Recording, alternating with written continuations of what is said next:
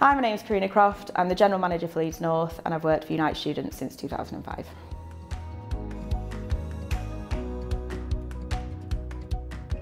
So I wouldn't say there's a typical day in my role.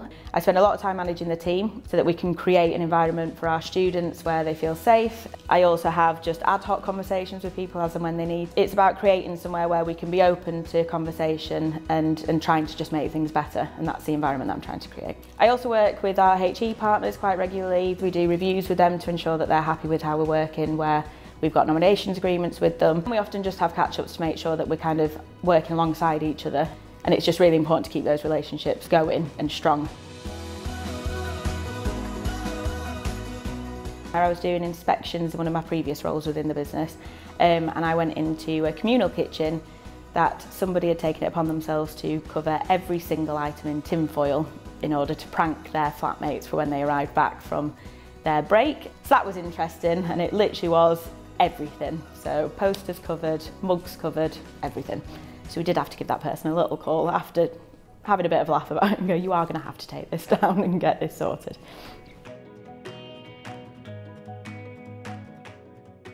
I know it's a bit cliche, but I do think the people are absolutely what makes Unite Students what it is. I think even on the more difficult days that we have, knowing that you've got such a great team around you, whether that be those within my cluster or whether it be the support functions that we also work with, there's always great people in this business, and it makes it so much easier to come in and enjoy it and have a bit of fun while we're all here. I think certainly since I started back in 2005, there's been a massive shift in our focus on student welfare and our student support offering. When I started with the business, that wasn't something we considered.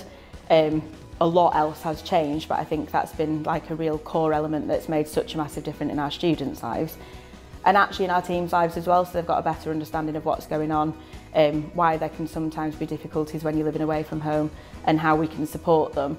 And then the introduction of support functions to help operations functions with that has just been amazing. It means that we're just getting better and better with every year that we're working on it.